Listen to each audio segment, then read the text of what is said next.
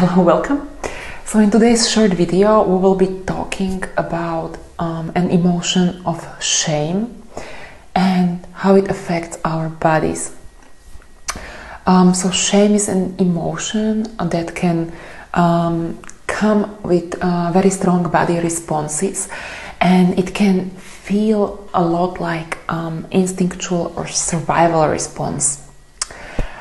So how does your own body respond to an emotion of shame? Maybe you can even think of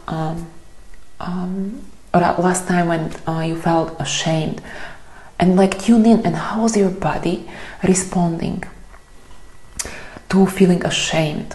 Were you experiencing heart palpitations, redness of the face, hot or cold flushes? What was happening in your body on the physical level?